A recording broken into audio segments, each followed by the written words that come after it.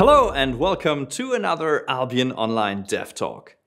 Albion's latest content update, Lands Awakened, will release in just a few days from now on November 24th. And today it's time to look at some of its most anticipated features. The new Wargloves weapon line and elite levels. We've long wanted to expand the arsenal of Albion Online with new weapon lines. And with the Lands Awakened update, we've finally taken the first step and added one entirely new line with 3 new base weapons and 4 new artifact weapons to the Warriors weapons tree. These offer an all-new brawler combat style and will shake up the meta, offering new opportunities for PvE, PvP and crafting players alike. And they look very cool while doing so. To tell you all about them, I've invited our combat designer Schwahn to introduce each weapon and its abilities in detail. Wargloves are our brand new brawler weapon line. They are designed to have good tools to get up close to your enemies and pull off cool combos. With their swift movement options, they can easily stick to their target, and overall their kit has a lot of versatility, because we want to give players interesting decisions and outplay possibilities. A weapon that is easy to learn but hard to master. The first new thing is that they have one more Q slot ability than other weapons, which allows for a wide range of different builds and flexibility in different situations.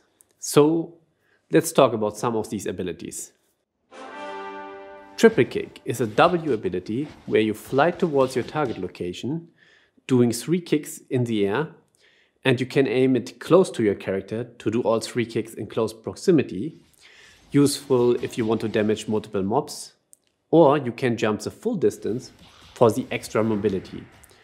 The triple kick will also drag up to 1 player along with you, which can be used to interrupt abilities or isolate a single target. Blazing Geyser is the E ability of the Battle Bracers. This ability unleashes an explosion in front of you, which deals damage and knocks enemies into the air. The unique twist is, if you hit at least one enemy, it also resets your Q slot cooldown. This makes it great for chaining together combos, especially with Q abilities like Dragon Leap, which can be activated twice before it goes on cooldown. So you can use Dragon Leap twice, then Blazing Geyser, then Dragon Leap twice again. Additionally, you can mix in your W or armor abilities in between, and then you have something ready for your next montage video. But beware that not everything is a true combo, and the enemy can interrupt you between certain hits if they have a defensive ability like Force Field ready. The Fists of Avalon also have an interesting E ability called Purifying Combination. It is a 3-part combo. The first activation is a roundhouse kick that knocks enemies away. The second is a jump with a dive kick, knocking enemies into the air, and the last is a Purifying Fist, which finishes the combo off with massive damage. Of course, in between each attack you can also combine any other ability. There are many more new abilities which can be used in combos like this, like Cross Step and Aggressive Burst, which can turn you into a scary auto attack machine, or Infernal Boulder, which can be followed up by Triple Kick to make all 3 hits of the boulder land on one enemy as a true combo. I wish you lots of fun exploring all the different abilities and trying out various combo possibilities for yourself. And I hope you enjoy the smooth gameplay experience that we could achieve thanks to the amazing job our art and sound teams did. All the new animations, visual effects and sounds feel very satisfying to use and make you feel like the main character of a martial arts movie or a fighting game. And as a big fan of fighting games myself, I had a great time working on them and hope we can bring you many enjoyable moments with this new weapon line. As a team, we have grown a lot while making the Wargloves, and we plan to apply what we learned to improve many of the older weapon lines and abilities in future updates.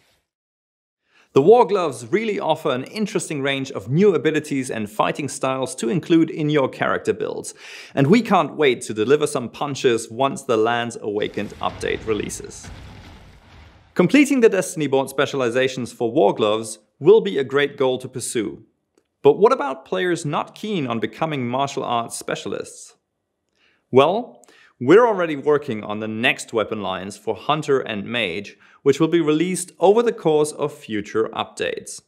In the meantime, players that have not yet reached the maximum specializations in their weapon lines can take advantage of the valuable new PvE and significantly boosted fame rewards in the Lands Awakened update to catch up.